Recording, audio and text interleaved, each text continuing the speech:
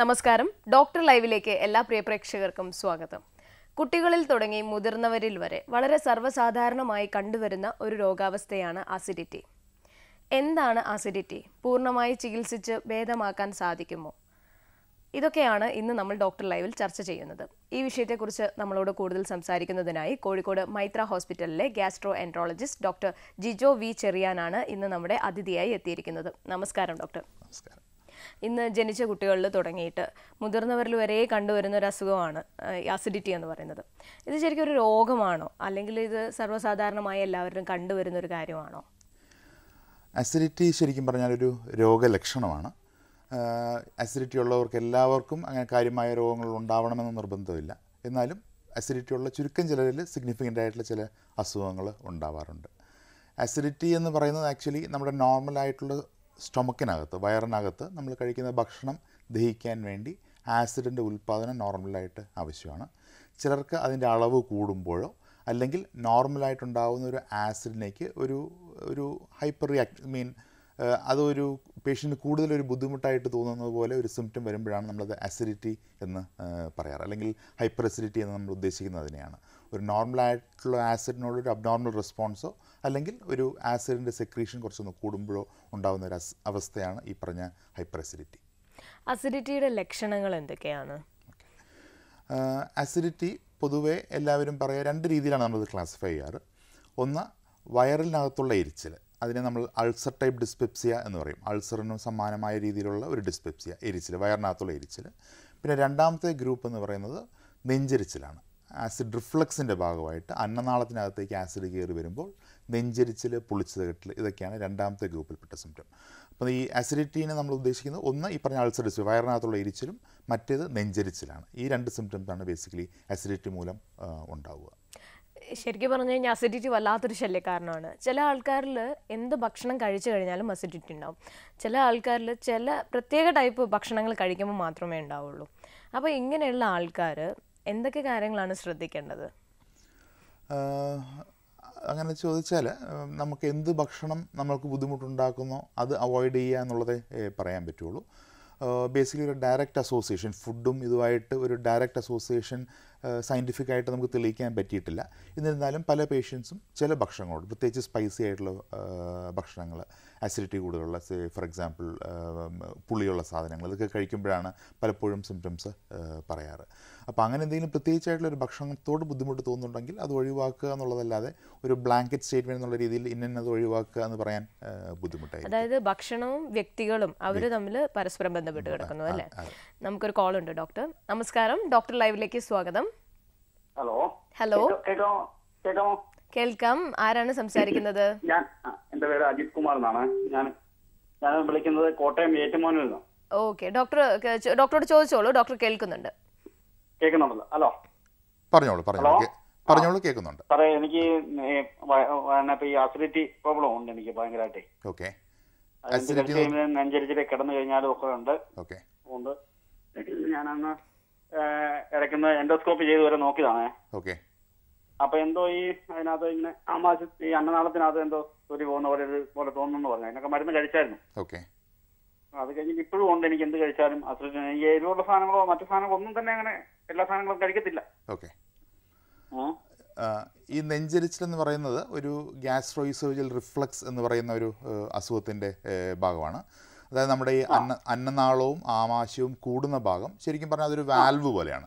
നമ്മൾ ഭക്ഷണം കഴിച്ചിട്ട് അത് പറഞ്ഞു ഡോക്ടർ പറഞ്ഞു ആ വാൽവിന് എന്തോ ഈ ലൂസാണെന്നാ. അത് ലൂസാണ്. അതെ, നമ്മൾ ഭക്ഷണം പറഞ്ഞതിനോട്. കാരണം അതിനകത്ത് നിന്ന് നമ്മൾ കുനിയൊക്കെ ചെയ്യുമ്പോൾ തിരിച്ച് കിടക്കുകയൊക്കെ ചെയ്യുമ്പോൾ, കാരണം തലയൊക്കെ പൊക്കി വെച്ചപ്പം ഞാൻ കിടക്കുകയൊക്കെ ചെയ്യുന്നത്. അതെ അതെ. അപ്പോൾ നമ്മുടെ ഈ അന്നനാളവും ആമാശയവും കൂടുന്ന ഭാഗം ലൂസാകുമ്പോൾ നമ്മൾ വയറ്റിലുണ്ടാകുന്ന ആസിഡ് മുകളിലേക്ക് കയറി വരുന്നതാണ് ഈ നെഞ്ചരിച്ചിലുണ്ടാകാനുള്ള കാരണം. അപ്പോൾ നമ്മൾ മരുന്ന് കഴിക്കും, മരുന്ന് കൊണ്ട് നമ്മൾ ചെയ്യുന്നത് വയറ്റിലുണ്ടാകുന്ന ആസിഡിനെ നമ്മൾ കുറയ്ക്കുന്നു എന്നുള്ളതല്ലാതെ ആ ലൂസായിട്ടുള്ള ഭാഗം നമുക്ക് മരുന്ന് കൊണ്ട് ടൈറ്റ് ചെയ്ത് കൊടുക്കാൻ പറ്റില്ല. അപ്പോൾ മരുന്ന് കഴിക്കുമ്പോൾ ആസിഡ് കുറയും, റിഫ്ലക്സ് സിംറ്റംസും കുറയും, നിർത്തി കഴിയുമ്പോൾ അത് വീണ്ടും വരികയും ചെയ്യും. അതുകൊണ്ട് മിക്കപ്പോഴും ലോങ് ടേമിൽ മരുന്നുകൾ കഴിക്കുക എന്നുള്ളതാണ് അതിനൊരു സൊല്യൂഷൻ ഉള്ളത്. പിന്നെ നമുക്ക് വേറെ ഒരു ഓൾട്ടർനേറ്റീവ് ഉള്ളത് എൻഡോസ്കോപ്പി ചെയ്തിട്ട് ആ വാൽവ് കൂടുതൽ ലൂസാണ്, ആസിഡ് കയറിയതിനകത്ത് മുറിവുകളൊക്കെ ഉണ്ടാകുന്നുണ്ടെന്നുണ്ടെങ്കിൽ നമുക്കൊരു ലാപ്രോസ്കോപ്പിക് ഫണ്ടോപ്ലൈക്കേഷൻ എന്ന് പറഞ്ഞൊരു സർജറി ഉണ്ട്. സർജറി ചെയ്ത് നമുക്ക് ആ ഭാഗം വേണമെങ്കിൽ ടൈറ്റാക്കി എടുക്കാം. അത് യൂഷ്വലി നമ്മൾ ചെറുപ്പക്കാർക്കാണ് ഈ സർജറി അഡ്വൈസ് ചെയ്യാറ്, കുറേ നാളത്തേക്ക് മരുന്ന് കഴിക്കേണ്ടി വരുന്നതുകൊണ്ട്. ഇപ്പോൾ പ്രായവും എൻഡോസ്കോപ്പിയിലുള്ള ഫൈൻഡിങ്സൊക്കെ ബേസ് ചെയ്തിട്ടാണ് നമ്മൾ സർജറി ചെയ്യണോ വേണ്ടയോ എന്നുള്ളൊരു തീരുമാനം എടുക്കുക. അപ്പം ഡോക്ടറെ കൺസൾട്ട് ചെയ്തിട്ട് ഇപ്പോൾ ഇൻ കേസ് ലോങ് ടേമിൽ PPI ഒരു ദിവസം പോലും നിങ്ങൾക്ക് ഈ മരുന്ന് മുടക്കാൻ പറ്റുന്നില്ല എന്നുണ്ടെങ്കിൽ അങ്ങനെ ഒരു ഓപ്ഷനും അവൈലബിൾ ആണ്. ആഹാരത്തിൽ നിയന്ത്രിച്ച് ഞാൻ മരുന്ന് ഇപ്പോൾ കഴിക്കുന്നില്ല. Okay, fine. അപ്പം ആഹാര നിയന്ത്രണത്തിലൂടെ തന്നെ സിംറ്റംസ് കൺട്രോളിലാണെന്നുണ്ടെങ്കിൽ പിന്നെ സർജറിയുടെ ആവശ്യം ഉണ്ടാവില്ല. ഇനി വല്ലപ്പോഴും എങ്ങാനും പുറത്തുനിന്ന് ആഹാരം കഴിക്കുന്നില്ല, മറ്റു സാധനങ്ങൾ കഴിക്കുന്നില്ല, ഈ മസാല കൂട്ടുകൾ ഇങ്ങനെയുള്ള സാധനങ്ങൾ ഒന്നും കഴിക്കാതെ ഞാൻ കൺട്രോൾ ചെയ്തതാണ്. Okay, fine. അപ്പോൾ ഭക്ഷണ നിയന്ത്രണത്തിലൂടെ നിങ്ങൾക്ക് സിംറ്റംസ് കൺട്രോൾ ചെയ്യാൻ പറ്റുന്നുണ്ടെങ്കിൽ അത് മതിയാവും. ഇനി ഇടയ്ക്കെങ്ങാനും ഒരു ബ്രേക്ക് ത്രൂ ഹാർട്ട് ബേൺ വരികയാണ്, നെഞ്ചരിച്ച് വരികയാണെങ്കിൽ അന്നേരം ഒരു ആസിഡ് കുറയ്ക്കാനുള്ള ഒരു ഗുളിക ആവശ്യമുണ്ടെങ്കിൽ കഴിക്കുന്നതിലും തെറ്റൊന്നുമില്ല. വിളിച്ചതിൽ നന്ദി. നമുക്ക് വിഷയത്തിലേക്ക് തിരിച്ചു വരാം ഡോക്ടർ. അതുപോലെ തന്നെ അൾസറും, നമുക്ക് അൾസർ എങ്ങനെയാണ് കണ്ടുപിടിക്കാൻ സാധിക്കുന്നത്? ഈ ഒരു ഗ്യാസ് കയറുക അല്ലെങ്കിൽ അസിഡിറ്റി തന്നെയാണോ ഈ അൾസറിനുള്ള കാരണങ്ങൾ എന്ന് പറയുന്നത്? അസിഡിറ്റി കൊണ്ടുണ്ടാകുന്ന ഈ വയറിനകത്തുണ്ടാകുന്ന എരിച്ചിൽ അൾസറിൻ്റെ ഒരു സിംറ്റമാണ്. പക്ഷേ വയറെരിച്ചിലുള്ളവർ എല്ലാവർക്കും അൾസർ ഉണ്ടാവാറുമില്ല. ഒരു നല്ല ശതമാനം ആളുകൾ, മോർ ദാൻ ഒരു 80 to 90% ആളുകളിൽ അൾസർ ഉണ്ടാവാറേ ഇല്ല. ഒരു വയറിനകത്തൊരു എരിച്ചിൽ മാത്രമേ ഉണ്ടാകാറുള്ളൂ. ഒരു 10% താഴെയുള്ള ആളുകൾക്കേ നമുക്ക് അൾസർ ഉണ്ടാവാറുള്ളൂ. അപ്പോൾ അൾസർ ഉണ്ടാവണമെന്നുണ്ടെങ്കിൽ ഇത് തമ്മിൽ ക്ലിനിക്കലി, അതായത് നമ്മുടെ സിംറ്റം വെച്ച് മാത്രം ഡിഫറൻഷ്യേറ്റ് ചെയ്യാൻ കുറച്ച് ബുദ്ധിമുട്ടാണ്. അപ്പം സിംറ്റംസ് ഉള്ളപ്പം നമ്മൾ സിംറ്റമാറ്റിക്കായിട്ട് മരുന്നുകൾ കഴിച്ചിട്ട് അത് റെസ്പോണ്ട് ചെയ്യുന്നില്ലെങ്കിൽ സാധാരണ നമ്മളൊരു എൻഡോസ്കോപ്പി ചെയ്ത് അൾസർ ഉണ്ടോ ഇല്ലയോ എന്നുള്ളതൊന്ന് ഉറപ്പുവരുത്തേണ്ടതാണ്. എൻഡോസ്കോപ്പിയാണ് അൾസർ ഡയഗ്നോസ് ചെയ്യാനുള്ള കൺഫർമേറ്ററി ടെസ്റ്റ്, അതല്ലാതെ വേറെ ഓപ്ഷൻസ് ഒന്നും. അപ്പോൾ ഈ അൾസർ വന്നു കഴിഞ്ഞാൽ അൾസറിൻ്റെ ട്രീറ്റ്മെൻറ്റ് എന്തൊക്കെയാണ് വരുന്നത്? അൾസറിൻ്റെ ട്രീറ്റ്മെൻറ്റ് എന്ന് പറഞ്ഞാൽ, അതായത് നമ്മൾ എൻഡോസ്കോപ്പി ചെയ്യുമ്പോൾ അൾസർ എവിടെയാണെന്നുള്ളതാണ് ആദ്യത്തെ ഒരു ഇതുള്ളത്. വയറിനകത്താവാം. വയറിനകത്തുള്ള അൾസർ നമ്മൾ ഗ്യാസ്ട്രിക് അൾസർ എന്നാണ് പറയുക. ചെറുടലിലുണ്ടാകുന്ന അൾസർ. നമുക്ക് ഈ അൾസറിലേക്ക് തിരിച്ചു വരാം. ഒരു കോൾ കൂടെ ഉണ്ട്. നമസ്കാരം, ഡോക്ടർ ലൈവിലേക്ക് സ്വാഗതം. നമസ്കാരം. ഹലോ. ഹലോ, നമസ്കാരം. എൻ്റെ പേര് അഹമ്മദ് ഷാം എന്നാണ്. എവിടെ നിന്നാണ് വിളിക്കുന്നത്? ഞാൻ റാന്നി, പത്തനംതിട്ട റാന്നി എന്നാണ്. ഓക്കെ, ഡോക്ടറോട് ചോദിച്ചോളൂ, ഡോക്ടർ കേൾക്കുന്നുണ്ട്. ഡോക്ടർ, ഞാൻ ഒരു 4-5 വർഷം മുമ്പ് എനിക്കിങ്ങനെ ഒരു അസിഡിറ്റി ഉണ്ടായിരുന്നു. ഓക്കെ. എൻഡോസ്കോപ്പി ചെയ്തപ്പോൾ ചെറിയൊരു ഇതുണ്ടെന്ന് പറഞ്ഞ് അന്ന് തൊട്ട് ഗുളിക കഴിക്കുന്നു. പക്ഷെ നമുക്ക് ഇപ്പം ഇടയ്ക്ക് നമുക്ക് കുറവുണ്ട്. പക്ഷെ ഗുളിക നിർത്തി കഴിയുമ്പോൾ തന്നെ നമുക്ക് നെഞ്ചരിച്ചിലും അസിഡിറ്റിയും ബുദ്ധിമുട്ടുണ്ടാകുന്നുണ്ട്. ഇപ്പൊ കണ്ടിന്യൂസ് ഗുളിക കഴിക്കുന്നതുകൊണ്ട് കുഴപ്പം വല്ലതും ഉണ്ടോ? ഇല്ല. നെഞ്ചരിച്ചിൽ ഞാൻ നേരത്തെ പറഞ്ഞതുപോലെ അത് നമ്മൾ മരുന്ന് കൊണ്ട് ആസിഡിനെ കുറയ്ക്കുന്നതേ ഉള്ളൂ. അതിൻ്റെ ബേസിക് ആയിട്ടുള്ള പെത്തോളജി, അതായത് ലൂസായിരിക്കുന്നവ നമുക്ക് ടൈറ്റ് ചെയ്യാൻ പറ്റുന്നില്ല. അതുകൊണ്ടാണ് മരുന്ന് കഴിക്കുമ്പോൾ സിംറ്റം കുറയുകയും അത് വീണ്ടും വരികയും ചെയ്യുന്നത്, നെഞ്ചരിച്ചിൽ വീണ്ടും വരികയും ചെയ്യുന്നത്. ലോങ് ടേമിൽ ഈ മരുന്നുകൾ കഴിക്കുന്നതിൽ കുഴപ്പമൊന്നുമില്ല. വളരെ സേഫായിട്ടുള്ള മരുന്നുകളാണ്. ചുരുക്കം ചില സൈഡ് എഫക്ട്സ് മാത്രമേ നമുക്ക് നമ്മൾ ഈ പറഞ്ഞ പാൻറ്റോപ്രസോൾ, ഓമിപ്രസോൾ പോലുള്ള ഗുളികളായിരിക്കും നിങ്ങൾ കഴിക്കുന്നുണ്ടാകുക മിക്കവാറും നെഞ്ചരിച്ചിലിന്. അപ്പം ആ ഗുളിക കൊണ്ട് ലോങ് ടേമിൽ ചെറിയ ചില പ്രശ്നങ്ങളൊക്കെ ഉണ്ടെന്നുള്ളതല്ലാതെ മേജറായിട്ടുള്ള സൈഡ് എഫക്ട്സ് ഒന്നും തന്നെ ഇല്ല. വളരെ സേഫായിട്ടുള്ള മരുന്നുകളാണ് പൊതുവെ.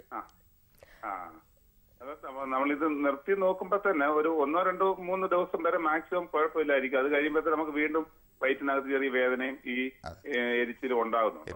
അത് ഞാൻ പറഞ്ഞ പോലെ സ്ഫിങ്ക്റ്റർ ലൂസ് ആവുന്നതുകൊണ്ടാണ്. അത് നമുക്ക് ബേസിക് ആയിട്ടുള്ള പെത്തോളജി കറക്റ്റ് ചെയ്യാൻ പറ്റാത്തടത്തോളം കാലം നമ്മൾ മരുന്ന് നിർത്തി കഴിഞ്ഞാൽ സിംറ്റംസ് വീണ്ടും വരികയും ചെയ്യും. അതെ. ഇത് കണ്ടിന്യൂസ് കഴിക്കുന്നത് മറ്റ് വലിയ പ്രശ്നമൊന്നുമില്ല. ഇല്ല. ചുരുക്കം ചില മൈനർ ആയിട്ടുള്ള ചില സൈഡ് എഫക്ട്സ് ഉള്ളതല്ലാതെ മേജർ ആയിട്ടുള്ള കോംപ്ലിക്കേഷൻസ് ഒന്നും ഇല്ലാത്ത മരുന്നാണ് പ്രോട്ടോൺ പമ്പ് ഇൻഹിബിറ്റേഴ്സ്. വിളിച്ചതിൽ നന്ദി ഡോക്ടർ. നമുക്ക് ചെറിയൊരു ബ്രേക്ക് എടുക്കാം. ഡോക്ടർ ലൈവിൽ ഇനിയൊരു ഇടവേള.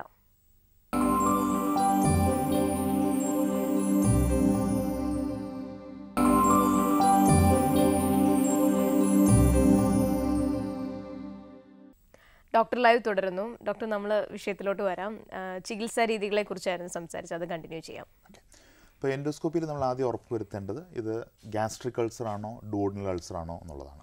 ഇപ്പം ഡുവോഡിനൽ അൾസറുകൾ പൊതുവെ അല്ല, 99% ബിനൈനാണ്. ബിനൈൻ എന്ന് പറഞ്ഞാൽ ക്യാൻസർ അല്ലാത്ത അൾസറുകളാണ്. ഗ്യാസ്ട്രിക് അൾസർ ആണെന്നുണ്ടെങ്കിൽ കൂടുതൽ ശതമാനവും ബിനൈനാണ്, ക്യാൻസർ അല്ലാത്ത അൾസറാണ്. പക്ഷേ ചില സിറ്റുവേഷൻസിൽ ഗ്യാസ്ട്രിക് അൾസേഴ്സ് ക്യാൻസർ ആവാനും സാധ്യതയുണ്ട്. അപ്പോൾ അൾസറുകൾ ക്യാൻസറായി മാറാമോ എന്നുള്ളതാണ് ഏറ്റവും എല്ലാവരിലും എല്ലാവർക്കും ഉള്ളൊരു പേടിയാണ്. അപ്പോൾ അതിൽ നിന്ന് നമ്മളൊന്ന് മനസ്സിലാക്കേണ്ടത് ക്യാൻസറുകൾ അൾസർ ഉണ്ടാക്കും, പക്ഷേ അങ്ങനത്തെ അൾസറുകൾ തുടക്കം മുതലേ തന്നെ ക്യാൻസർ ആയിരിക്കും. അല്ലാതെ ബിനൈൻ അൾസർ മാറി പിന്നീട് ക്യാൻസറായി മാറുന്നത് ഉണ്ടാവാറില്ല. അപ്പോൾ തുടക്കം മുതലേ തന്നെ ഈ അൾസറുകൾ ക്യാൻസറുകൾ ആയിരിക്കും അങ്ങനെയാണെങ്കിൽ. അപ്പോൾ അത് അറിയാൻ വേണ്ടിയാണ് നമ്മൾ ഈ എൻഡോസ്കോപ്പി ചെയ്യുന്നത്. എൻഡോസ്കോപ്പി ചെയ്യുമ്പോൾ നമ്മൾ ഗ്യാസ്ട്രിക് അൾസർ ആണെങ്കിൽ നമ്മൾ ബയോപ്സി പരിശോധനയ്ക്ക് നിർബന്ധമായും എടുത്തിരിക്കും. അതിൻ്റെ കൂടെ തന്നെ നമ്മളൊരു എച്ച് പൈലോറി എന്ന് പറഞ്ഞൊരു ബാക്ടീരിയ ഉണ്ടോ എന്നുള്ളതൊന്ന് ടെസ്റ്റ് ചെയ്യും. കാരണം ഡുവോഡനൽ അൾസർ, അതായത് ചെറുകുടലിൻ്റെ ആദ്യ ഭാഗത്തുണ്ടാകുന്ന അൾസറുകൾക്ക് ഏറ്റവും കോമൺ ആയിട്ടുള്ള കാരണം ഈ പറഞ്ഞ എച്ച് പൈലോറി എന്ന് പറഞ്ഞൊരു ബാക്ടീരിയയാണ്. അപ്പോൾ നമ്മൾ എൻഡോസ്കോപ്പി ചെയ്യുമ്പോൾ അവിടെ നിന്നൊരു ബയോപ്സി എടുക്കുകയും അതിൽ നമുക്ക് ടെസ്റ്റ് ചെയ്ത് കഴിഞ്ഞാൽ എച്ച് പൈലോറി ഉണ്ടോ എന്നുള്ളത് അറിയുകയും ചെയ്യാം. പിന്നെ രണ്ടാമത്തെ കാരണം അൾസറുകൾ വരാനുള്ള ഒരു കാരണം പെയിൻ കില്ലേഴ്സ് കഴിക്കുമ്പോഴാണ്. ഈ പറഞ്ഞ non steroidal anti inflammatory drugs എന്ന് പറഞ്ഞൊരു ഗ്രൂപ്പുണ്ട്. നമ്മുടെ ബ്രൂഫൻ അതുപോലെയുള്ള ടാബ്ലറ്റ്സ് ഒക്കെ കഴിക്കുമ്പോൾ ലോങ് ടേമിൽ കഴിക്കുമ്പോൾ അൾസർ ഉണ്ടാകാനുള്ള സാധ്യതയുണ്ട്. പിന്നെ മറ്റ് അസുഖങ്ങൾക്ക് വേണ്ടി, സേ ഫോർ എക്സാമ്പിൾ ഒരു സ്ട്രോക്ക് ഉള്ള ഒരാൾ അല്ലെങ്കിൽ ഒരു ഹാർട്ട് ഡിസീസ് ഉള്ള ഒരാൾ ആസ്പിരിൻ പോലുള്ള ഗുളികകൾ ലോങ് ടേമിൽ കഴിക്കുമ്പോൾ വയറിനകത്തെ പാടയിൽ ഇഞ്ചുറി ഉണ്ടാവുകയും അത് അൾസർ ഉണ്ടാകാനുള്ള സാധ്യത കൂടുതലുമാണ്. അപ്പോൾ നമ്മൾ എൻഡോസ്കോപ്പി ചെയ്യുമ്പോൾ അൾസറിൻ്റെ ലൊക്കേഷനും എന്തുതരം അൾസറാണെന്നുള്ളതും ബയോപ്സി എടുക്കുകയും എച്ച് പൈലോറിയൊക്കെ ടെസ്റ്റ് ചെയ്യുകയും ചെയ്യും. പിന്നെ ഐഡൻറ്റിഫൈ ചെയ്യാൻ പറ്റുന്ന ഫാക്ടേഴ്സ് എന്തെങ്കിലും ഉണ്ടെങ്കിൽ അത് കറക്റ്റ് ചെയ്ത് കഴിഞ്ഞാൽ, ഫോർ എച്ച് പൈലോറി ആണ് കാരണമെങ്കിൽ അത് ട്രീറ്റ് ചെയ്ത് കഴിഞ്ഞാൽ അൾസർ ഉണങ്ങിക്കോളും. ഈ പറഞ്ഞ പെയിൻ കില്ലേഴ്സ് മൂലമാണെന്നുണ്ടെങ്കിൽ ഈ ആസിഡിറ്റി കുറയ്ക്കുന്ന മരുന്നുകൾ കുറച്ച് നാളത്തേക്ക് കണ്ടിന്യൂസ് ആയിട്ട് കഴിക്കുകയും ആ പറഞ്ഞ പെയിൻ കില്ലേഴ്സ് അവോയ്ഡ് ചെയ്യുകയും ചെയ്യുക എന്നുള്ളതാണ് അതിന് ചെയ്യാനുള്ളത്. നമുക്കൊരു കോൾ കൂടെ ഉണ്ട് ഡോക്ടർ. നമസ്കാരം, ഡോക്ടർ ലൈവിലേക്ക് സ്വാഗതം. സാറേ, ഞാൻ അടൂരിൽ നിന്നാണ് വിളിക്കുന്നത്. പറഞ്ഞോ. പേര് ശ്യാം എന്നാണ്. ഓക്കെ സാറേ, ഇതുപോലെ കൃത്യമായിട്ട് ആഹാരം കഴിക്കാത്തതുകൊണ്ട് ആണോ എന്ന് അറിയത്തില്ല. നമ്മൾ ആഹാരം കഴിച്ചതിന് ശേഷം നമുക്കൊരു ഈ പുളിപ്പ് പോലെ വന്നിട്ട് നമുക്ക് ഇങ്ങനെ വൊമിറ്റ് ചെയ്യാൻ പറ്റുക. സ്ഥിരമായിട്ട് നമുക്ക് ഈ ഭക്ഷണം കഴിച്ചതിന് ശേഷം, അപ്പൊ ഈ പുളി ഈ എരിവുള്ള ആഹാരം കഴിച്ചതിന് ശേഷമാണിത്. അപ്പൊ നമുക്കിങ്ങനെ ഈ നെഞ്ചിന്റെ എവിടെ ഇങ്ങനെ ഒരു വല്ലാത്തൊരു ഇറിറ്റേഷൻ പോലെ. ഓക്കെ, ഇത് ആഹാരം ടൈമിന് കഴിക്കാത്തതുകൊണ്ടായിരിക്കണം നിർബന്ധമില്ല. നമ്മൾ യൂഷ്വലി ഒരു റുട്ടീൻ, ഒരു ഹാബിറ്റിന് യൂസ് ടു ആയി കഴിഞ്ഞാൽ ഈ ആഹാരത്തിൻ്റെ ടൈമിങ് അത്ര വലിയൊരു പ്രശ്നമായി വരാറില്ല. ഈ പറയുന്ന സിംറ്റം നേരത്തെ ഞാൻ പറഞ്ഞ പോലെ ഒരു റിഫ്ലക്സിൻ്റെ സിംറ്റമാണ്. വയറിനകത്തുണ്ടാകുന്ന കണ്ടൻസും ആസിഡും മുകളിലേക്ക് റീഗർജിറ്റേറ്റ് ചെയ്ത് വരിക, തികട്ടിക്കയറി വരിക എന്നുള്ളതാണ് ഈ പറയുന്ന സിംറ്റം. അത് ഈ പറഞ്ഞ അന്നനാളവും ആമാശയവും കൂടുന്ന ഭാഗം ലൂസായിരിക്കുന്നതുകൊണ്ട് വരുന്നൊരു പ്രോബ്ലമാണ്. അപ്പോൾ അതൊന്ന് ഇവാലുവേറ്റ് ചെയ്യേണ്ടി വരും. ഒന്ന് ഗ്യാസ്ട്രോൻട്രോളജിസ്റ്റിനെ ഒന്ന് കൺസൾട്ട് ചെയ്ത് കഴിഞ്ഞാൽ എൻഡോസ്കോപ്പി ആയിരിക്കും അതിന് ചെയ്യേണ്ടി വരിക. ചെയ്ത് നോക്കിയിട്ട് ഇഞ്ചുറി എന്തെങ്കിലും ഉണ്ടെങ്കിൽ അതിനനുസരിച്ച് നമുക്ക് ട്രീറ്റ് ചെയ്യാവുന്നുള്ളതേ ഉള്ളൂ. വിളിച്ചതിൽ നന്ദി. ഡോക്ടർ നേരത്തെ സംസാരിച്ചിരുന്നു എച്ച് പൈലോറി ഇൻഫെക്ഷനെ കുറിച്ചിട്ട്. യഥാർത്ഥത്തിൽ എന്താണ് ഈ എച്ച് പൈലോറി ഇൻഫെക്ഷൻ എന്ന് പറയുന്നത്? ഈ എച്ച് പൈലോറി എന്ന് പറയുന്ന ഒരു ബാക്ടീരിയയാണ്. അത് നമ്മുടെ ആമാശയത്തിനകത്ത് പാടയുടെ മുകളിൽ ഒരു മ്യൂക്കസ് കവറിംഗ് ഉണ്ട്. മ്യൂക്കസ് ഒരു പ്രൊട്ടക്റ്റീവ് ലൈനിങ് ആണ്. നമ്മൾ എന്ത് കഴിച്ചാലോ അല്ലെങ്കിൽ ഈ പാടയെ അതിലൊന്ന് വരുന്ന ഇഞ്ചുറിയിൽ നിന്ന് പ്രൊട്ടക്റ്റ് ചെയ്യുന്നത് ഈ മ്യൂക്കസ് ആണ്. അപ്പോൾ ഈ മ്യൂക്കസിനകത്തും പാടയുടെ തൊട്ട് മുകളിലുമായിട്ട് ഉണ്ടാകുന്ന ഒരു ബാക്ടീരിയയാണ് എച്ച് പൈലോറി. ഇതെങ്ങനെയാണ് വയറിനകത്ത് എത്തുന്നതെന്ന് വെച്ചാൽ നമ്മൾ കഴിക്കുന്ന ഭക്ഷണങ്ങളിലൂടെയോ വെള്ളത്തിലൂടെയാണ് പൊതുവേ ഇത് എത്താറ്. ഇപ്പോൾ ഒരു ജനറൽ പോപ്പുലേഷനിൽ 50% ആളുകൾ കൂടുതൽ ഈ എച്ച് പൈലോറി പോസിറ്റീവാണ്. പക്ഷേ ഇത് പോസിറ്റീവായിട്ടുള്ള എല്ലാവർക്കും അൾസറുകൾ ഉണ്ടാവാറില്ല. H pylori by the way ഒരു ക്യാൻസറിനുള്ളൊരു കാരണം കൂടിയാണ്. ഓക്കെ, അപ്പോൾ ഈ എച്ച് പൈലോറി ഉള്ളവർ എല്ലാവരും അൾസർ ഉണ്ടാവുകയോ ക്യാൻസർ ഉണ്ടാവുകയോ ചെയ്യുന്നില്ല. അതിൻ്റെ ചില പത്തോജനിക് സ്ട്രെയിൻസ്, ചില പ്രോബ്ലംസ് ഉണ്ടാക്കുന്ന സ്ട്രെയിൻസ് ഓഫ് എച്ച് പൈലോറി ഉണ്ട്. അത് ഏത് സ്ട്രെയിൻ ആണെന്നുള്ളത് നമുക്ക് ഐഡൻറ്റിഫൈ ചെയ്യാൻ ബുദ്ധിമുട്ടാണ്. പക്ഷേ ഈ പത്തോജനിക് സ്ട്രെയിൻസ് ഉള്ള ആളുകളിൽ ഈ പറഞ്ഞ അൾസറുകളും ക്യാൻസറും ഉണ്ടാവാനുള്ള സാധ്യത ഉണ്ട്. അപ്പോൾ അതുകൊണ്ട് നമ്മൾ എൻഡോസ്കോപ്പിയിൽ എച്ച് പൈലോറി ഐഡൻറ്റിഫൈ ചെയ്ത് കഴിഞ്ഞാൽ നമ്മളത് ട്രീറ്റ് ചെയ്യണം എന്നുള്ളത് മസ്റ്റാണ്. ഇപ്പോൾ ഡോക്ടർ നേരത്തെ പറഞ്ഞു, ഇപ്പം ഒരു അൾസർ വന്നു കഴിഞ്ഞാൽ എൻഡോസ്കോപ്പി ചെയ്ത് കഴിഞ്ഞാൽ നമുക്ക് തിരിച്ചറിയാൻ പറ്റും അത് ക്യാൻസർ ആണോ അൾസർ ആണോ എന്നുള്ളത്. അപ്പോൾ എൻഡോസ്കോപ്പിയിലൂടെ മാത്രമേ നമുക്കത് ക്യാൻസർ ആണോ എന്നുള്ളത് തിരിച്ചറിയാൻ സാധിക്കുകയുള്ളൂ. അതെ, അത് മാത്രമേ ഉള്ളൂ. കൺഫർമേറ്ററി എൻഡോസ്കോപ്പി ആൻഡ് ബയോപ്സി എന്നുള്ളതാണ്. പിന്നെ ചില സിംറ്റംസ് ഉണ്ട്. സിംറ്റംസ് വെച്ചിട്ട് നമുക്ക് ഏകദേശം പറയാം. ബിഫോർ എൻഡോസ്കോപ്പി നമുക്കൊരു സംശയം ഉണ്ടാകും. ആസ് ക്ലിനീഷ്യൻസ് നമ്മൾ പേഷ്യൻറ്റോട് സംസാരിക്കുമ്പോൾ നമ്മളതിനെ അലാം സിംറ്റംസ് എന്നാണ് പറയുക. ഇപ്പോൾ ഒരു പേഷ്യൻ്റ് എരിച്ചിലുള്ള ഒരു പേഷ്യൻ്റ് ഛർദ്ദിക്കുകയാണെന്ന് പറയുകയാണെന്നുണ്ടെങ്കിൽ, ഛർദ്ദി എന്ന് പറഞ്ഞാൽ ആമാശയത്തിൽ നിന്ന് കുടലിലേക്ക് ഇറങ്ങുന്ന ഭാഗത്ത് തടസ്സം വരുന്നു എന്നുള്ളതാണ് എൻ്റെ അർത്ഥം. അപ്പം ഛർദ്ദിക്കുക, ഈ ഛർദ്ദിക്കുന്ന ഭക്ഷണത്തിൽ തലേ ദിവസം കഴിച്ച ഭക്ഷണം പിറ്റേ ദിവസം രാവിലെ ഛർദ്ദിക്കുക. ഒരു 4-5 മണിക്കൂറേ കഴിച്ച ഭക്ഷണം വയറ്റിൽ കിടക്കാവുള്ളൂ. അതിനുശേഷം അത് കുടലിലേക്ക് ഇറങ്ങി പോകേണ്ടതാണ്. അത് ഇറങ്ങി പോകാതെ വരുമ്പോൾ തലേ ദിവസം കഴിച്ച ഭക്ഷണം പിറ്റേ ദിവസം രാവിലെ ഛർദ്ദിക്കുമ്പോൾ സ്റ്റേൽ ഫുഡ് വോമിറ്റിംഗ് ഉണ്ടാവും. പേഷ്യൻ്റ് അനീമിയ ഉണ്ടെങ്കിൽ, ബ്ലഡിൻ്റെ അളവ് കുറയുന്നുണ്ടെന്നുണ്ടെങ്കിൽ, പേഷ്യൻറ്റിന് വിശപ്പില്ല എന്ന് പറയുന്നു, വെയിറ്റ് കുറയുന്നു എന്ന് പറയുന്നു, ഇതുപോലെയുള്ള സിംറ്റംസൊക്കെ അലാം സിംറ്റംസാണ്. അപ്പോൾ ഈ സിംറ്റംസ് പേഷ്യൻ്റ് പറയുമ്പോൾ നമുക്ക് ഏകദേശം ഒരു ഊഹം ഉണ്ടാകും. അകത്തുള്ള അൾസർ ക്യാൻസർ ആണോ എന്നൊരു സംശയം അന്നേരം നമുക്ക് തോന്നും. എൻഡോസ്കോപ്പി ചെയ്യുമ്പോൾ നമ്മളത് ബയോപ്സി എടുക്കുകയും, അങ്ങനെ ഉണ്ടെങ്കിൽ ബയോപ്സി എടുക്കുകയും ചെയ്യും. അപ്പോൾ ക്ലിനിക്കലി സസ്പെക്ട് ചെയ്യാന്നുള്ളതല്ലാതെ കൺഫർമേഷൻ എൻഡോസ്കോപ്പിലൂടെയും ബയോപ്സിയിലൂടെയാണ്. നമുക്കൊരു കോൾ ഉണ്ട് ഡോക്ടർ. നമസ്കാരം, ഡോക്ടർ ലൈവിലേക്ക് സ്വാഗതം. ഹലോ ഹലോ, ആരാണ് സംസാരിക്കുന്നത്? ഞാന് വൈറ്റിലെ ശൈല. ചോദിച്ചോളൂ, ഡോക്ടർ കേൾക്കുന്നുണ്ട്. അത് എന്റെ ഹസ്ബൻഡിന് 39 വയസ്സുണ്ടേ. പറഞ്ഞോളൂ. ഹസ്ബൻഡിന് 39. ഇടയ്ക്കിടയ്ക്ക് ഇങ്ങനെ അവിടെ നന്നായി വേദനയായിട്ട് വരും. ഒരു 10 മിനിറ്റ് ഒക്കെ ഇങ്ങനെ വേദന വന്നിട്ട് പിന്നെ കുറച്ച് കഴിയുമ്പോൾ നന്നായി വേദനിക്കും. പിന്നെ കുറച്ച് കഴിയുമ്പോൾ തന്നെ അങ്ങ് മാറാറുണ്ട്. വേദന മാത്രമേ ഉള്ളൂ, എരിച്ചിലുണ്ടോ? എരിച്ചിലുണ്ടോ? എരിച്ചിലില്ല. വേദന മാത്രമേ ഉള്ളൂ അല്ലേ? ഇതിനോട് കൂടെ ഭക്ഷണം കഴിക്കാൻ തടസ്സമോ വിഴുങ്ങുമ്പോൾ തടസ്സമോ ബുദ്ധിമുട്ടോ എന്തെങ്കിലും പറയാറുണ്ടോ? ഞാൻ ഒരു മിനിറ്റ് ഹസ്ബൻഡിനെ കൊടുക്കാവേ. കൊടുത്തു. ആക്ച്വലി അത് കുറച്ച് ഏപ്പക്കം വിടുമ്പോ പിന്നെ അങ്ങോട്ട് ഓട്ടോമാറ്റിക്കായിട്ട് മാറും. എന്തെങ്കിലും ഒരു വെള്ളം കുടിച്ചിട്ട് അത് നെഞ്ചി മാത്രമല്ല, മൊത്തത്തിൽ ബോഡി ലെഫ്റ്റ് റൈറ്റ് എല്ലാ സ്ഥലത്തും ഒരു ഭയങ്കര വേദന പോലെ ഈ ഗ്യാസിന്റെ ഗ്യാസ് കൊണ്ട് പൊതുവേ ചെസ്റ്റ് പെയിൻ ഉണ്ടാവാറില്ല കേട്ടോ. ചെസ്റ്റ് പെയിൻ ഗ്യാസിൻ്റെ ഒരു സിംറ്റം അല്ല. ചിലർക്ക് ഈ വയറ്റുണ്ടാകുന്ന ആസിഡ് റിഫ്ലക്സിൻ്റെ ഭാഗമായിട്ട് എരിച്ചിലോടുകൂടി ഒരു നെഞ്ചുവേദന ഉണ്ടാവാറുണ്ട്. ഇൻ കേസ് നെഞ്ചുവേദന മാത്രമാണ് സിംറ്റം എങ്കിൽ അന്നനാളത്തിൻ്റെ മൂവ്മെൻറ്റിൽ വരുന്ന ഡിസോർഡേഴ്സ് ഉണ്ട്. ഈസോഫേജിയൽ ഡിസ്മോട്ടിലിറ്റി എന്ന് പറയുന്ന ഒരു ഗ്രൂപ്പ് ഓഫ് ഡിസോർഡേഴ്സ് ഉണ്ട്. അതാണോ എന്നുള്ളതൊന്ന് ഇവാലുവേറ്റ് ചെയ്യേണ്ടി വരും. പിന്നെ ഒരു ഫിസിഷ്യനെ, ഒരു കാർഡിയോളജിനെ ഒന്ന് കണ്ടിട്ട് കാർഡിയാക് ഇഷ്യൂസ് ഒന്നും ബാക്ക്ഗ്രൗണ്ടിൽ ഇല്ല എന്നുള്ളതൊന്ന് എക്സ്ക്ലൂഡ് ചെയ്യുന്നത് നന്നായിരിക്കും. ചെസ്റ്റ് പെയിൻ മാത്രമാണ് സിംറ്റം എങ്കിൽ. ഡോക്ടർ, നമുക്ക് ചെറിയൊരു ബ്രേക്ക് എടുക്കാം. ഡോക്ടർ ലൈവിൽ ഇനിയൊരു ഇടവേള.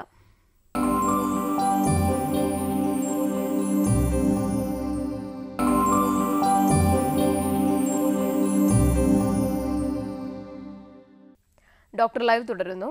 ഡോക്ടർ, ഈ നെഞ്ചരിച്ചൽ എപ്പോഴാണ് വളരെ അപകടകാരിയായി മാറുന്നത്? ഓക്കെ, പെർസെ ഈ നെഞ്ചരിച്ചിലിൻ്റെ ഭാഗമായിട്ട് സിംറ്റംസ് കുറേ നാളായിട്ട് ഇങ്ങനെ നീണ്ടു നിൽക്കുന്നുള്ളതല്ലാതെ മേജറായിട്ടുള്ള കോംപ്ലിക്കേഷൻസ് വളരെ അപൂർവമാണ്. എന്നിരുന്നാലും കോംപ്ലിക്കേഷൻസ് വരാവുന്ന ഒരു അസുഖം തന്നെയാണ്. ഈ ആസിഡിൻ്റെ റിഫ്ലക്സ് കുറേ നാളത്തേക്ക് ഉണ്ടാവും. നെഞ്ചരിച്ചിൽ കുറേ നാളുണ്ടാകുമ്പം അവിടെ മുറിവുകൾ ഉണ്ടാവുകയും അതാണ് അതിൻ്റെ ആദ്യത്തെ സ്റ്റേജ്. അങ്ങനെ വന്നു കഴിയുമ്പോൾ കുറേ നാൾ ഈ ആസിഡ് റിഫ്ലക്സിൻ്റെ ഭാഗമായിട്ട് മുറിവുകൾ മാറാതെ നിൽക്കുമ്പം അന്നനാളം ചുരുങ്ങി തുടങ്ങും. പെപ്റ്റിക് സ്ട്രിക്ചർ എന്നാണ് നമ്മളതിനെ പറയാറ്. അപ്പോൾ അന്നനാളം ചുരുങ്ങിക്കഴിഞ്ഞാൽ നമുക്ക് കഴിക്കുന്ന ഭക്ഷണം ഇറങ്ങാതെ വരികയും ഭക്ഷണം കുടുങ്ങുകയും ചെയ്യും. അപ്പോൾ അത് ഈ പറഞ്ഞ റിഫ്ലക്സ് ഡിസീസിൽ ഒരു അലാം സിംറ്റമാണ്. ഭക്ഷണം കഴിക്കുമ്പോൾ തടസ്സം വരിക എന്നുള്ളത് ഒരു അലാം സിംറ്റമാണ്. അതിൻ്റെ കൂടെ റിഫ്ലക്സിൻ്റെ ഭാഗമായിട്ട് ബാരറ്റ്സ് മെറ്റാപ്ലേസിയ എന്ന് പറയുന്ന ഒരു കോംപ്ലിക്കേഷൻ കൂടിയുണ്ട്. അതെന്താണെന്ന് വെച്ചാൽ നമ്മൾ ആമാശയത്തിനകത്തും കുടലിനകത്തും കാണുന്ന മ്യൂക്കോസയും അന്നനാളത്തിൽ കാണുന്ന മ്യൂക്കോസയും തമ്മിൽ വ്യത്യാസമുണ്ട്. അന്നനാളത്തിലുള്ള മ്യൂക്കോസ ആസിഡ് റെസിസ്റ്റൻ്റ് അല്ല, പക്ഷേ ആമാശയത്തിനകത്തെയും കുടലിലുള്ള മ്യൂക്കോസ ആസിഡ് റെസിസ്റ്റൻ്റ് ആണ്. അപ്പോൾ ഈ കുറേ നാളായിട്ടുള്ള ആസിഡ് റിഫ്ലക്സ് വരുമ്പോൾ അന്നനാളത്തിനകത്ത് ആമാശയത്തിനകത്തെയോ കുടലിനകത്തെയോ മ്യൂക്കോസ പോലെയുള്ളൊരു ചേഞ്ച് അന്നനാളത്തിനകത്ത് വരും. ഇത് ഒരു പ്രീ ക്യാൻസറസ് സ്റ്റേറ്റാണ്. അതാണ് അതിനുള്ള പ്രശ്നം. ഈ ബാരറ്റ്സ് മെറ്റാപ്ലേസിയ ഉണ്ടെങ്കിൽ ലോങ് ടേമിൽ അവിടെ ഈ ക്യാൻസർ പോലുള്ള ചേഞ്ചസ് വരാനുള്ള സാധ്യതയുണ്ട്. അതുകൊണ്ട് നെഞ്ചരിച്ചുള്ളവരെല്ലാവരും അങ്ങോട്ട് ആങ്ഷ്യസ് ആവേണ്ട കാര്യമൊന്നുമില്ല. വളരെ ചുരുക്കം ചില ആളുകളിൽ മാത്രമേ അത് ഉണ്ടാവാറുള്ളൂ. അപ്പോൾ എന്നാലും ഈ പറഞ്ഞ വിഴുങ്ങാനുള്ള ബുദ്ധിമുട്ടോ അങ്ങനെ എന്തെങ്കിലും സിംറ്റംസിൽ ചേഞ്ചസ് വരുമ്പോൾ നമ്മളെപ്പോഴും ഒന്ന് ശ്രദ്ധിക്കേണ്ടതുണ്ട്. ഒരു എൻഡോസ്കോപ്പി ചെയ്ത് അസസ് ചെയ്യേണ്ടതുണ്ട്. ഡോക്ടർ പറഞ്ഞു എല്ലാ അസിഡിറ്റിയും അൾസർ ആവണമെന്നില്ല എന്ന്. അപ്പോൾ ഈ അസിഡിറ്റിയുടെ ലക്ഷണങ്ങളും അൾസറിൻ്റെ ലക്ഷണങ്ങളും എങ്ങനെയാണ് വ്യത്യസ്തമായിട്ടിരിക്കുന്നത്? ഏകദേശം ഒന്ന് തന്നെയാണ്. അസിഡിറ്റിയുടെയും അൾസറിൻ്റെ ആരംഭ സ്റ്റേജിലുള്ള സിംറ്റംസും ഏകദേശം ഒന്ന് തന്നെയാണ്. വലിയ വ്യത്യാസമൊന്നും ഉണ്ടാവില്ല. പക്ഷേ അൾസറിന് ചില അലാം സിംറ്റംസ് ഞാൻ പറഞ്ഞു. അൾസറിൻ്റെ അലാം സിംറ്റംസ് എന്ന് പറയുന്നത് ഒന്ന് ബ്ലീഡിംഗ് ആണ്. ചിലപ്പോൾ രക്തം ഛർദ്ദിക്കുകയും മലത്തിലൂടെ ചോര പോകുമ്പോൾ അത് കറുത്തു പോവുകയും ചെയ്യുന്ന ഒരു സിംറ്റം. അതാണ് ഒരു നമ്മൾ കൺസേൺഡ് ആവേണ്ട ഒരു സിംറ്റം. രണ്ടാമത് പറഞ്ഞ അൾസറുകൾ കുറേ നാൾ മാറാതെ നിൽക്കുമ്പോൾ ആ ഭാഗം ചുരുങ്ങും, ഫൈബ്രോസിസ് വന്ന് ചുരുങ്ങും. അപ്പോൾ ആമാശയത്തിൽ നിന്ന് കുടലിലേക്ക് പോകാൻ, ഭക്ഷണം ഇറങ്ങി പോകാനുള്ളൊരു തടസ്സവും, അല്ലെങ്കിൽ ചെറുകളിൻ്റെ ആദ്യ ഭാഗത്തെ അൾസറാണെങ്കിൽ അവിടുന്ന് ഭക്ഷണം താഴോട്ട് ഇറങ്ങി പോകാനുള്ളൊരു തടസ്സവും വരും. ഗ്യാസ്ട്രിക് ഔട്ട്ലെറ്റ് ഒബ്സ്ട്രക്ഷൻ എന്നാണ് നമ്മളതിനെ പറയുക. അങ്ങനെ വരുമ്പോൾ പേഷ്യൻ്റ് ഛർദ്ദിക്കുകയും ഭക്ഷണം തീരെ ടോളറേറ്റ് ചെയ്യാൻ പറ്റാത്തൊരു അവസ്ഥയും ഒക്കെ ഉണ്ടാവും. അപ്പോൾ ഇങ്ങനെയുള്ള സിംറ്റംസ് ഒക്കെ വരുമ്പോൾ നമുക്ക് അറിയാം ഇത് ഏകദേശം അൾസർ തന്നെയാണ്, കോംപ്ലിക്കേറ്റഡ് ആയിട്ടുണ്ട് എന്നുള്ളത് നമുക്ക് മനസ്സിലാവും. അപ്പോൾ അതാണ് സിംറ്റം വൈസ് നമ്മൾ അസസ് ചെയ്യുക. അങ്ങനെയാണ് നമ്മൾ അസസ് ചെയ്യുക. അൾസറിനുള്ള ട്രീറ്റ്മെൻറ്റ് എന്തൊക്കെയാണ്? ട്രീറ്റ്മെൻറ്റ് ബേസിക്കലി അതിനുള്ള കാരണം കണ്ടുപിടിച്ചിട്ട് അത് ട്രീറ്റ് ചെയ്യുക എന്നുള്ളതാണ്. ഞാൻ നേരത്തെ പറഞ്ഞല്ലോ, എച്ച് പൈലോറി ഉണ്ടെന്നുണ്ടെങ്കിൽ എച്ച് പൈലോറിയെ ട്രീറ്റ് ചെയ്യുക, അൾസർ ഉണങ്ങിക്കോളും. അതുപോലെ ഈ പറഞ്ഞ പെയിൻ കില്ലേഴ്സോ ആസ്പിരിൻ എന്തെങ്കിലും കഴിക്കുമ്പോൾ അങ്ങനെയുള്ള ഗുളികൾ കഴിച്ചിട്ട് വരുന്നതാണെന്നുണ്ടെങ്കിൽ ആ ഗുളികൾ അവോയ്ഡ് ചെയ്ത് കഴിഞ്ഞാൽ അൾസർ ഉണങ്ങിക്കോളും. അൾസർ ഉണങ്ങാനുള്ള മരുന്നുകളും ഈ പറഞ്ഞ പാൻറ്റോപ്രസോൾ, ഒമിപ്രസോൾ ഒക്കെ കഴിച്ച് കഴിഞ്ഞാൽ അൾസർ ഉണങ്ങിക്കൊള്ളുകയും ചെയ്യും. പക്ഷേ ചില സിറ്റുവേഷൻസിൽ, സേ ഫോർ എക്സാമ്പിൾ ഒരു പേഷ്യൻ്റ് ലോങ് ടേമിൽ കാർഡിയക് പ്രശ്നമുള്ളൊരു പേഷ്യൻ്റാണ്, ആസ്പിരിൻ പോലെയുള്ള ഗുളികൾ ചിലപ്പം നിർത്താൻ പറ്റിയെന്ന് വരില്ല. അതുപോലെ സ്ട്രോക്കുള്ള പേഷ്യൻസിന് ചിലപ്പോൾ ആസ്പിരിൻ നിർത്താൻ പറ്റിയെന്ന് വരില്ല. പിന്നെ ഈ ഓസ്റ്റിയോ ആർത്രൈറ്റിസ്, എല്ലിന് തേയ്മാനം വരികയും സന്ധികൾക്ക് വേദനയൊക്കെ ഉള്ള ആളുകൾക്കും പെയിൻ കില്ലേഴ്സ് അവോയ്ഡ് ചെയ്യാൻ പറ്റുന്ന ഒരു മരുന്നല്ല. അങ്ങനെയൊക്കെ വരുമ്പോൾ ഇതുപോലെയുള്ള പ്രിസ്ക്രിപ്റ്റീവ് ഫാക്ടേഴ്സ് അവോയ്ഡ് ചെയ്യാൻ പറ്റില്ല എന്നൊരു സിറ്റുവേഷൻ ഉള്ളപ്പം ആ ഗുളികൾ കഴിക്കുന്നിടത്തോളം കാലം അതിൻ്റെ കൂടെ ഈ ആസിഡ് കുറയാനുള്ള പാൻറ്റോപ്രസോളോ ഒമിപ്രസോളോ നമ്മൾ കമ്പൈൻ ചെയ്ത് കൊടുക്കാറുണ്ട്. പിന്നെ ഒരു കോംപ്ലിക്കേഷൻ വന്നു കഴിഞ്ഞാൽ, ബ്ലീഡിങ്ങോ ഇതുപോലെയുള്ള പ്രശ്നങ്ങളൊക്കെ ഒരു പ്രാവശ്യം ഉണ്ടായിക്കഴിഞ്ഞാൽ നമ്മൾ അൾസർ ഉണങ്ങി എന്നുള്ളത് കൺഫേം ചെയ്യാൻ വേണ്ടി കുറച്ച് നാളുകൾക്ക് ശേഷം ഒരു എൻഡോസ്കോപ്പി റിപ്പീറ്റ് ചെയ്ത് നോക്കേണ്ടതുമാണ്. അധിക പേരിലും ഉണ്ടാകുന്ന ഒരു കൺസേൺ എന്ന് പറഞ്ഞു കഴിഞ്ഞാൽ, ഒരിക്കലും ഇത് വന്നു കഴിഞ്ഞാൽ പൂർണ്ണമായി മാറില്ലേ, അല്ലെങ്കിൽ ഒരു ചിലപ്പം ഒരു കോഴ്സ് മരുന്ന് കഴിക്കേണ്ടി വരും, അത് കഴിച്ചാൽ എനിക്കിത് പൂർണ്ണമായി മാറിയോ എന്നറിയാമെന്നുള്ളതാണ്. അപ്പോൾ അതെങ്ങനെയാണത് ഒരിക്കൽ ട്രീറ്റ് ചെയ്ത് കഴിഞ്ഞാൽ വീണ്ടും വരാനുള്ള സാധ്യത കൂടുതലുണ്ടോ? ഡെഫിനറ്റ്ലി അൾസർ ട്രീറ്റ് ചെയ്ത് കഴിഞ്ഞാൽ മാറുന്ന ഒരു രോഗം തന്നെയാണ് ഗ്യാസ്ട്രിക് അൾസർ. അതായത് ഞാൻ പറയുന്ന ക്യാൻസർ അല്ലാത്ത ബിനൈൻ ഗ്യാസ്ട്രിക് അൾസേഴ്സും ഡൂഡിന് ചെറുകുടലിൻ്റെ ആദ്യ ഭാഗത്ത് വരുന്ന അൾസറുകളും ട്രീറ്റബിളാണ്. മരുന്ന് കഴിച്ചാൽ അത് 100% അത് ഉണങ്ങുകയും ചെയ്യും. ഉണങ്ങാത്ത അൾസറുകൾ എപ്പോഴും ഒരു ത്രെറ്റാണ്. അത് ക്യാൻസർ ആണോ ഇല്ലയോ എന്നുള്ളതാണ് എപ്പോഴും ഉള്ളത്. അപ്പോൾ നോൺ ഹീലിംഗ് അൾസേഴ്സ് നമ്മൾ ചിലപ്പോഴെങ്കിലും ബയോപ്സി ഇൻ കേസ് ക്യാൻസർ അല്ല എന്ന് വരികയാണെങ്കിൽ തന്നെ അൾസറുകൾ നമ്മൾ ട്രീറ്റ്മെൻറ്റ് കൊണ്ട് ഉണങ്ങുന്നില്ലെങ്കിൽ നമ്മളൊരു സർജറി ചിലപ്പം അഡ്വൈസ് ചെയ്യാറുള്ളതാണ്. അത് ഡിപ്പെൻസ്, അത് നമ്മൾ ക്ലിനിക്കൽ സിറ്റുവേഷൻ നോക്കിയിട്ട് എടുക്കേണ്ട ഒരു തീരുമാനമാണ്. അല്ലാതെ വരുന്ന ബിനൈൻ അൾസറുകളെല്ലാം തന്നെ ഫുള്ളി ഉണങ്ങുന്ന അൾസറുകളാണ്. പിന്നെ ഈ പറഞ്ഞ നെഞ്ചരിച്ചിലാണ്, ഹാർട്ട് ബേൺ ആണ് നമുക്ക് ഒരു ക്യൂറേറ്റീവ് ഓപ്ഷൻ, മരുന്ന് കൊണ്ടൊരു ക്യൂറേറ്റീവ് ഓപ്ഷൻ കൊടുക്കാൻ പറ്റാത്തൊരു സിംറ്റം. ഇപ്പോൾ വിളിച്ചവരെല്ലാവരും മിക്കവരും തന്നെ ഈ പറഞ്ഞ നെഞ്ചരിച്ചിലിനെ കുറിച്ചാണ് സംസാരിച്ചത്. അത് മരുന്ന് കഴിക്കുമ്പോൾ കുറയും, നിർത്തി കഴിയുമ്പോൾ അത് വീണ്ടും വരികയും ചെയ്യും. അപ്പം അങ്ങനെയുള്ളവർക്ക് നമുക്ക് ഈ സർജറി എന്ന് പറഞ്ഞൊരു വൺ ടൈം ഓപ്ഷനുണ്ട്. അല്ലെങ്കിൽ എൻഡോസ്കോപ്പിലൂടെ ചെയ്യുന്ന ചില പ്രൊസീജിയേഴ്സ് ഉണ്ട്, നമ്മൾ സ്ട്രെറ്റാസ് പ്രൊസീജിയർ എന്നൊക്കെ പറയും. എൻഡോസ്കോപ്പിലൂടെ അന്നനാളവും ആമാശയവും കൂടുന്ന ഭാഗമുള്ള ശരീരം നമ്മൾ റേഡിയോ ഫ്രീക്വൻസി വേവ്സ് കൊണ്ട് അബ്ലേറ്റ് ചെയ്തെടുക്കും. അപ്പോൾ ആ ഭാഗം കുറച്ചൊന്ന് ചുരുങ്ങുകയും ആ റിഫ്ലക്സ് ഒന്ന് കുറയുകയും ചെയ്യും. അപ്പോൾ എൻഡോസ്കോപ്പിക്കലിയോ അല്ലെങ്കിൽ സർജിക്കലിയോ ഒരു ഇൻ്റർവെൻഷൻ ചിലപ്പം വേണ്ടി വരാറുണ്ട്. ഈ പറഞ്ഞ അൾസറുകൾ 100% ക്യൂറബിളാണ്, മരുന്ന് കൊണ്ട് തന്നെ മാറുകയും ചെയ്യും. അതുപോലെ ഡോക്ടർ, നമുക്ക് വല്ല ടെൻഷൻസും കാര്യങ്ങളും വരുമ്പോഴും ഈ അസിഡിറ്റി ഫോം ചെയ്യാറുണ്ട്. അപ്പം അതിന് ഒരു മരുന്ന് എന്ന് പറയുന്നത് ഉണ്ടാവില്ലല്ലോ. അപ്പം അങ്ങനെ വരുന്നത് അൾസറായി മാറുമോ? അത് സ്ട്രെസ്സും അൾസറുമായിട്ട് പണ്ട് മുതലേ ഒരു അസോസിയേഷൻ ഉള്ളതായിട്ട് പറയാറുണ്ടെങ്കിലും നമുക്കിതിന് സയൻറ്റിഫിക് എവിഡൻസ് ഇല്ല. ഇതിൽ പല കൺഫൗണ്ടിങ് ഫാക്ടേഴ്സ് ഉണ്ട്. ഇപ്പം സ്ട്രെസ് ഉള്ള ഒരാൾക്ക് ഈ പറഞ്ഞ എച്ച് പൈലോറി ഇൻഫെക്ഷൻ ഉണ്ടാവാം, പെയിൻ കില്ലേഴ്സ് കഴിക്കുന്നുണ്ടാവാം, പല കൺഫൗണ്ടിങ് ആയിട്ടുള്ള പല അതർ ഫാക്ടേഴ്സും ഉണ്ടാവും. ഇപ്പോൾ സ്ട്രെസ്സ് കൊണ്ട് പലരും വയറിനകത്ത് എരിച്ചിലുണ്ടാകുന്നു എന്നൊക്കെ പറയാറുണ്ടെങ്കിലും അതിന് നമുക്കൊരു സയൻറ്റിഫിക് പ്രൂഫില്ല. പക്ഷേ എന്നാലും ഒരു വലിയൊരു ഗ്രൂപ്പ് ഓഫ് ഡിസോർഡേഴ്സ്, ഈ പറഞ്ഞ അൾസർ, അസിഡിറ്റിയുടെ സിംറ്റം ഉള്ള ആളുകളിൽ അൾസറൊന്നും കാണാതെയും പക്ഷേ അൾസറിൻ്റെ സിംറ്റംസ് വരുമ്പോൾ നമ്മളതിനെ ഒരു ഫങ്ഷണൽ ഡിസ്പെപ്സിയ എന്ന് പറഞ്ഞൊരു ഗ്രൂപ്പിലാണ് പെടുത്തുക. അതൊരു സേ ഫോർ എക്സാമ്പിൾ ഒരു സ്ട്രെസ്സും ബ്രെയിനിലും സ്റ്റൊമക്കും തമ്മിലുള്ള ഒരു ബ്രെയിൻ ഗട്ട് ആക്സസിലൊക്കെ വരുന്ന ഒരു ചേഞ്ചസ് ആണ് അതൊക്കെ. അപ്പോൾ ആസ് ഓഫ് നൗ നമുക്കത് കാരണം അറിയത്തില്ലാത്തതുകൊണ്ട് നമ്മളതിനെ ഫങ്ഷണൽ ഡിസ്പെപ്സിയ എന്ന് പെടുത്തി സ്ട്രെസ് റിലേറ്റഡ് ആണെന്ന് പറയുന്നു. എന്നാലും ഫ്യൂച്ചറിൽ ചിലപ്പോൾ അതിന് നമുക്ക് കാരണങ്ങൾ ചിലപ്പോൾ കണ്ടെത്താൻ പറ്റിയേക്കാം. അപ്പോൾ ഈ സ്ട്രെസ് റിലേറ്റഡ് ആയിട്ടുള്ളൊരു അസിഡിറ്റി ഉണ്ടോ എന്ന് ചോദിച്ചാൽ പേഷ്യൻസ് പറയാറുണ്ട്, പക്ഷേ നമുക്കൊരു സയൻറ്റിഫിക് എവിഡൻസ് ഇല്ല എന്ന് വേണം പറയാൻ. ഡോക്ടർ, ഈ വിഷയത്തെ ഇത്രയും വിശദീകരിച്ചതിൽ ഒരുപാട് നന്ദി. ഡോക്ടർ ലൈവിൻ്റെ ഇന്നത്തെ അധ്യായം ഇവിടെ പൂർണ്ണമാകുന്നു. പുതിയൊരു വിഷയവുമായി പുതിയ അധ്യായത്തിലൂടെ വീണ്ടും കാണാം. നന്ദി, നമസ്കാരം.